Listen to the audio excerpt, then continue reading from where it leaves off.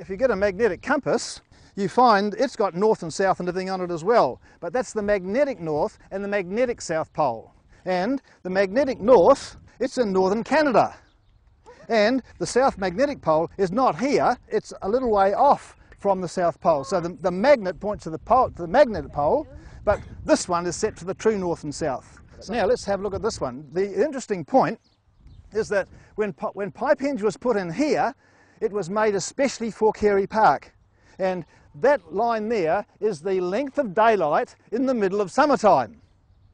And that's where the sun rises, and that's where the sun sets, and that's where it's in the middle of the day. Now, that says summer arc. Someone got one for this one that says winter arc. Come on then, please. And it also has some other names. The labels have got some specific words in them, but they're linked, because when I'm talking about the winter time, I say this is the winter arc, because this is the length of winter time at your place. And it's the Tropic of Cancer. And it's called the winter solstice. And it's got a special date. This one is in June, and this one is in December. So that's the length of daylight at Carey Park in the middle of winter. See, it's pretty short, isn't it? Yeah.